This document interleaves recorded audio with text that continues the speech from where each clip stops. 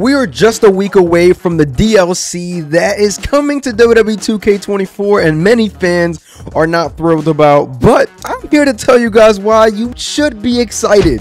I mean, there may be new moves, new entrances. I mean, it can go pretty well. The Post Malone screenshot that they went ahead and showed looks pretty good. I think that the model looks great. As you guys know, 2K never fails with the graphics. So I'm kind of excited for the DLC just to see what they come out with. The Hidden Blade, which is Will Ospreay's in real life finisher, is supposed to be patched in according to some people that have access to those files. So that is a pretty cool thing as well. I'm not going to show footage of it. You guys will see that soon. If you guys are on Twitter and stay up to date, you guys know what I'm talking about. I think it is a huge opportunity for 2K to go on ahead, do a couple things with these characters. They can do it with the Pat McAfee pack as well, but I think this is a huge win for players who are looking for new moves and things like that. Obviously, we don't pay money for the DLC to just get new moves, but in this scenario, we're stuck with 2 bad packs, so gotta make some lemonade out the lemons they give you. But before we go on ahead and get into these comments and just talk about this DLC, I do want to talk about the My Faction cards.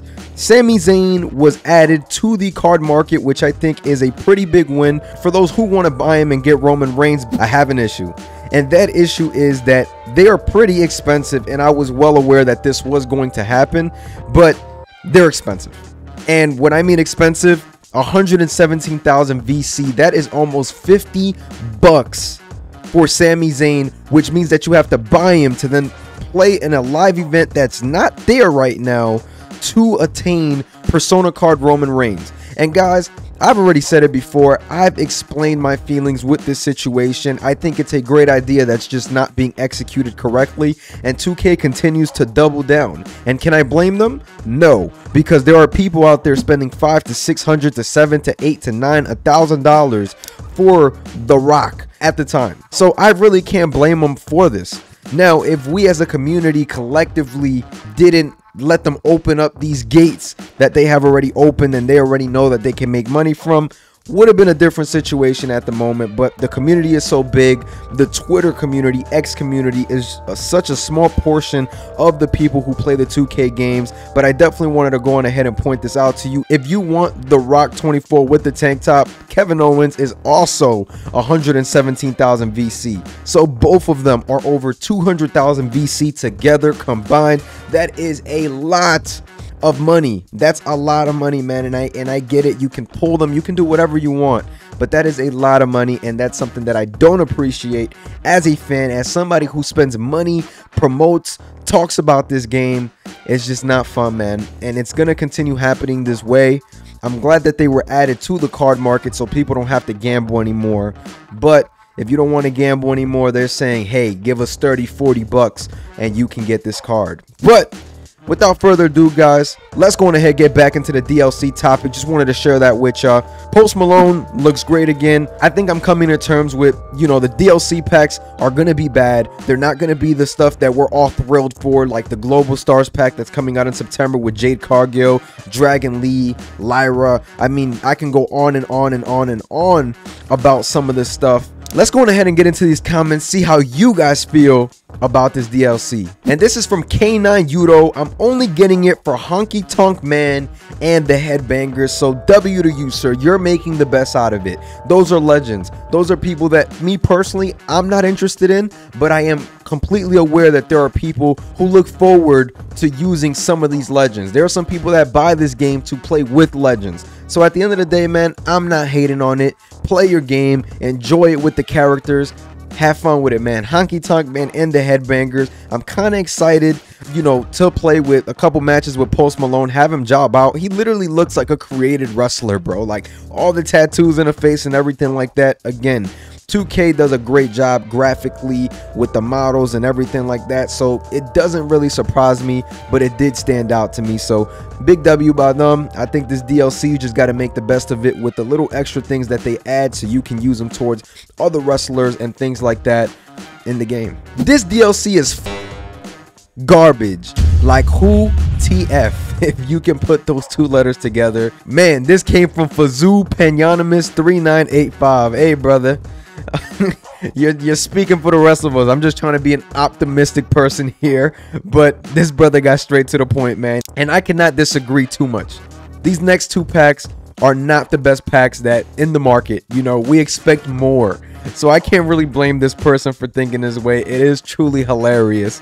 Yeah, man, I mean, let's just make some lemonade out these lemons that 2K is giving us. I'm hoping that they spoil us with new moves and entrances. I can't emphasize it enough. I'm really hoping it does work out that way. ADG Wrestling Sports Game Network, it's kind of trash. It's no doubt we should have got some new stars that was at Stand and Deliver by now. Even Kiana James should have been in, as Fallen is rocking the same attire when she was champs with her.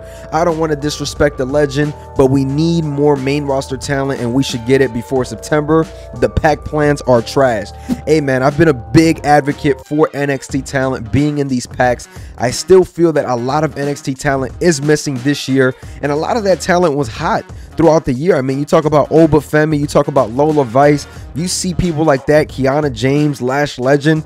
They didn't make the game, and it honestly does, you know, make me a little bit disappointed. Shout out to, you know, modding and those creators who do their thing over there, man, because they're keeping the game alive for those who want those roster additions over on the PC side. Shout out to those on Community Creations, the Creation Suite, doing a hell of a job keeping this game up to date with the most that they can do. So I do agree with you, brother. I do think that we need some more NXT talent in this game, and just, you know, those talents that are, you know, that you see on NXT television every week. It's unfortunate that they did not make the cut. At least we're getting more and more every year, so my hopes are up. I think that the roster can be even bigger next year, but this year they definitely missed on, you know, a couple of those wrestlers. I can think of a handful off the top of my head. Show off Steve OG. Make sure y'all go subscribe to my boy, like his videos, like his reels, all that, man. One of the top thumbnail creators in the community, but he says, I'm glad they are adding celebs who are actually wrestling fans. I know that you're a Posty fan, bro, so I ain't mad at you. You know what I'm saying? I think that this is a W that they're adding, you know, celebrities that do enjoy wrestling. Snoop Dogg is somebody that comes to mind immediately, who I can see being a part of the DLC next year, as they always like to get an artist for everything. So I do agree with you, bro. I think that it's cool that we can get those celebrities that actually share an interest in the sport, like we had in the past years. Bad Bunny this year as well. I think it's a win for everybody.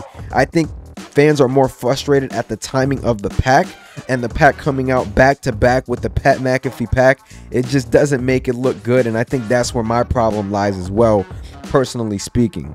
But we have to see where it goes, man. I am enjoying these roads to the DLC packs, especially the patches that come out every time. We were thrilled with the last patch that came out with the CM Punk pack, so I'm really interested to see what we can see here with this pack. You know, are we gonna get an update? Are we gonna get some more add-ons? We got weapons last patch. I think that this could be a big win for the community, especially if it's done right, executed correctly. And as you guys know, every patch they seem to add some pretty cool persona cards. They did it with The Rock and Roman Reigns, so can they add something a little bit more groundbreaking for us here for the My Faction? I mean, listen, man, just trying to stay as optimistic as possible. We have still 9-8 months to go with this game, and it honestly feels like it's falling off bit by bit. So just trying to keep my head up here, man. But if you guys did enjoy this video, make sure to like, comment, subscribe. Stay tuned, as I will be keeping you guys posted on whatever patches, updates come out with WWE 2K24 next week. I'm gonna catch y'all. Peace.